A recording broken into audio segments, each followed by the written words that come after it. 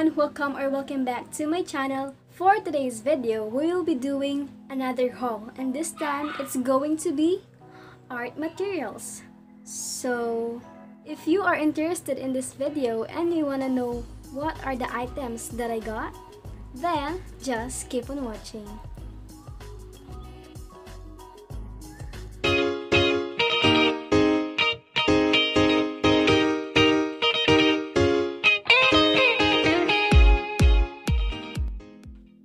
Okay.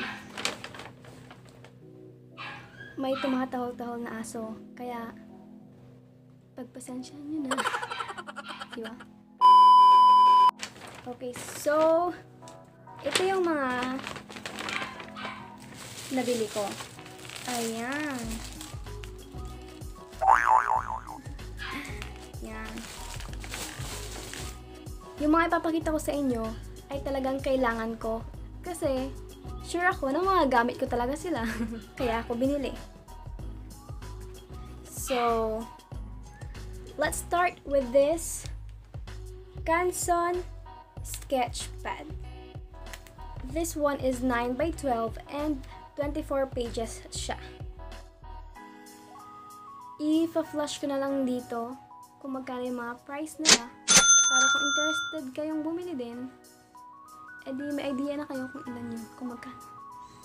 I'm so banga, kinakantok ako. Itong mga items pa lang ipapakita ko sa inyo ay mga gamit ko sa drawing class ko and sa graphic design class. So, yun. 2 subjects lang to pero ang dami. Next one is this acrylic colors. It has 12 different colors. Yeah, 12 lang. Pero ewan ko kung mura na to or mahal. Pero feeling ko sa akin mahal to. This one is 429.75 pesos. So, meron siyang yellow, magenta, violet, at maraming pang iba. Charot lang, hindi ko alam basahin. Iba kasi yung language or hindi siya normal. Hindi siya. Ewan ko. Next is mixing palette. Yan. Dito ko ilalagay yung mga colors na gagamitin ko. I mean, mga paint na gagamitin ko. And then, Corona A4, yung size niya. Dito ko lang i-print yung mga documents na kailangan kong ipass kasi A4 yung requirement. Basta yun. Tapos, itong Victoria's Journals. Yan, ang cute niya kasi green and leaves. This one is 149 pesos for 80 pages. So, pwede na. Maganda kasi. Meanwhile,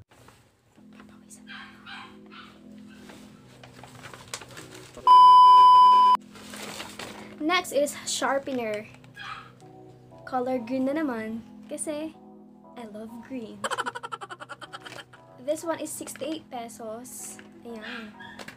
Next, itong mga paint brushes na hindi ko alam kung saan, hindi ko alam yung gamit nila.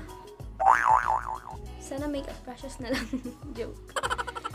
So, hindi pa ako marunong mag-paint, pero since kailangan kong gagawin ko. Dyan.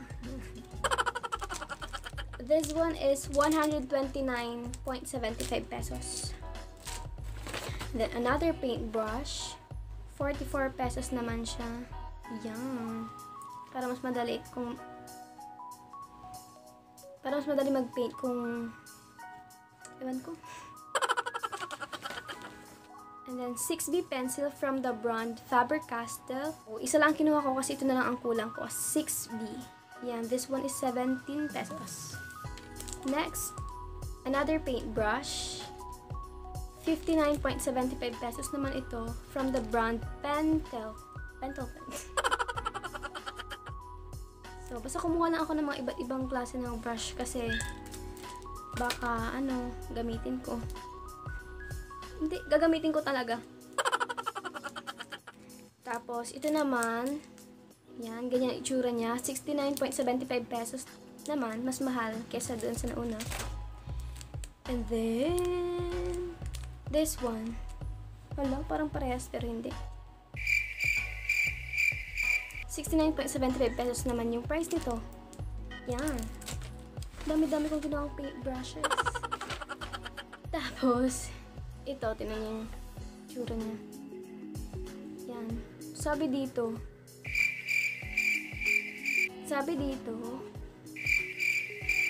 drawing pencil there went. So, hindi ko alam kung anong gamit nito, kung saan ito gagamitin. Basta kinuha ko na lang kasi kakaiba siya eh. This one is 65 pesos. And then, Faber-Castell Kneaded Eraser. Ayan. Ito yung pinapabili ng sir namin. Kneaded Eraser. So, hindi ko alam kung ano yung pinagkaiba niya sa usual eraser. This one is 35 pesos. And then, this Tulco Toolcraft Acrylic Arts and Craft Paint. So, color red. Ayan. This one is 75 pesos. And then, by Creation.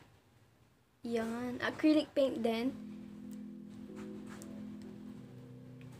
So, wala dito yung price niya, kaya i-flash na lang din. Yeah. We're done with this one. Yeah. Wala nang laman. Ito lang yung resibo. Let's proceed with this last plastic bag. Plastic yung pinaglagyan nila. Tapos may charge pa, 2 pesos. So weird. Okay. Next is this. Oops, baliktad. Ayan. Canson din ito, pero 12 by 18 yung size. And then also 24 pages. Ito naman para sa watercolor. Dito kami magpipaint. So, fake news po yan, no? As you can see, sketchpad ang nakasulat at hindi watercolor pad. So, basically, mali ang nabili ko at hindi kami dyan magpipaint. Pero don't worry, na itama ko ng aking pagkakamali dahil nakabili na ako ng watercolor pad. Watercolor pad. 310 pesos yung watercolor pad. Mahal siya when it compared to the sketchpad kasi 179 pesos lang yung sketchpad.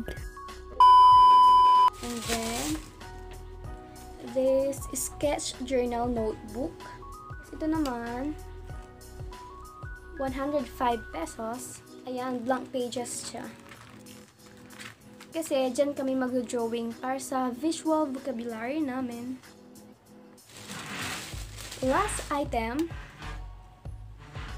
itong dotted journal notebook. So, from the word itself, meron siyang mga dots. Ayan. Wait. Kita niyo ba? Ayan. So, ito, hindi namin to kailangan. Binili ko lang kasi gusto ko mag-calligraphy pag may time.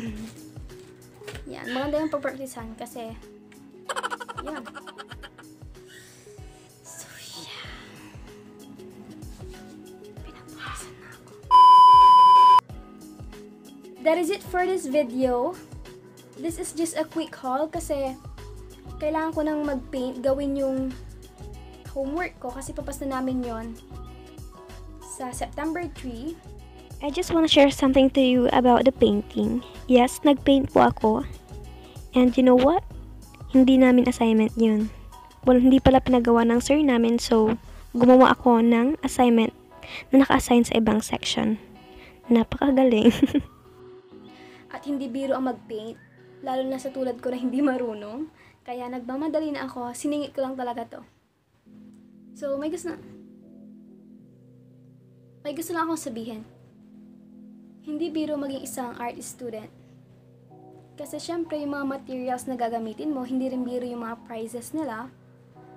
Kailangan mo talagang mag-spend ng money to have materials na gagamitin mo. Kaya sana, yung mga ibang tao dyan na hindi naman alam yung course namin, but then they are Still belittling or downgrading us. Yeah, it's sad reality, but believe it or not, I experienced that. So, Ang gusto ko lang sabihin, bawat course ay may kanya-kanyang hirap. Hindi porket hindi siya tulad ng ibang course, yung course namin. Sana iwasan na natin yung pagmamaliit sa mga estudyanteng tulad namin. Diba? Kasi iba ang iniisip nila, madali lang yung course namin kasi puro arts, ganun. Pero hindi. No. Basta yun. Share ko lang. No to course discrimination. Ayun lang. Sana may sense yung sinabi ko.